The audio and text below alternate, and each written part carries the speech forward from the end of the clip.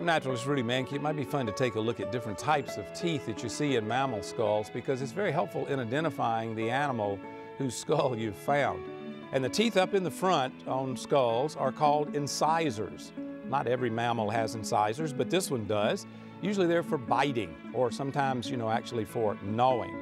And then the next tooth down is, in this animal, really pretty large. This is called a canine tooth, and whenever you see it large like that, you think of it as at least partially feeding on animals. These are used like knives. And then the next teeth back here are called premolars, and then the back teeth are molars, and they're food processors, basically.